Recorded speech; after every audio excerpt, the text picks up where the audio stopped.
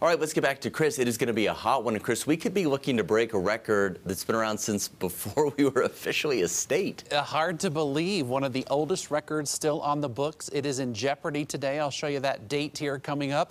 We'll start off with the current temperatures. Mostly widespread 90s here on the eastern plains. Colorado Springs and Lyman still in the 80s. Same at Trinidad. Higher up, that's where you need to go if you want to cool down. 70s and 80s there, with 80s also on the western slope. 94 already in the eastern part of Douglas County at Phil Curry's house, and 92 at Dan's place up there in Westminster. And he is reporting the hazy skies due to our bad air quality, an alert in effect for the urban corridor. The state health department saying unhealthy for all. And we have a bunch of tips that you can follow. The one in this little box right here is telling you to get gasoline after 5 or 6 p.m.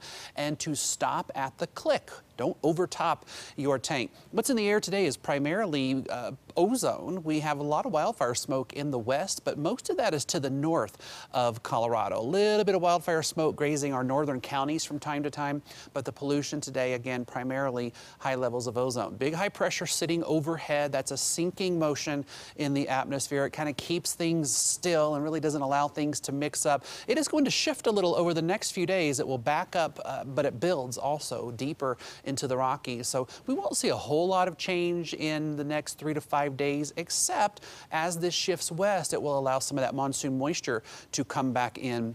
For today, eastern Colorado is kind of under the dry slot of this ridge, but you see this cloud cover here on the west. That's the edge of the monsoon plume. Already seeing some thunderstorms in parts of Utah, and if you look real close, you see just a few little blips of green on our western slope. That will soon become showers and thunderstorms for western Colorado. If you live east of the Continental Divide today, it's going to stay dry. We'll actually be hard-pressed to see a lot of cloud cover, but the western side of the state, a good chance for some showers and storms, and this is great news. You need it probably the most out of all of us because your drought is so bad. Some of those showers could last into the evening hours tonight. 70s and actually more widespread 80s likely in the high country. We could approach the 90s out west if the cloud cover holds off just a little longer. The heat is here on the plains. You'll see 90s even near 100.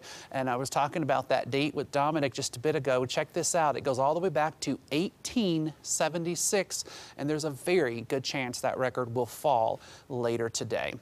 Here's Denver's 5-day forecast. So, Dom, we round out the month of July in this 5-day period. Saturday is the last day of the month, and it does look like we'll get a cool down coming for the weekend with a really good chance for showers and storms statewide. But until then, it's H-O-T exclamation point. It is hot. Chris, we were still the Colorado Territory on that date. A little bit later, we were Colorado, but gosh, hard to believe, huh? It is something else. What a great stat. All right, thanks, Chris.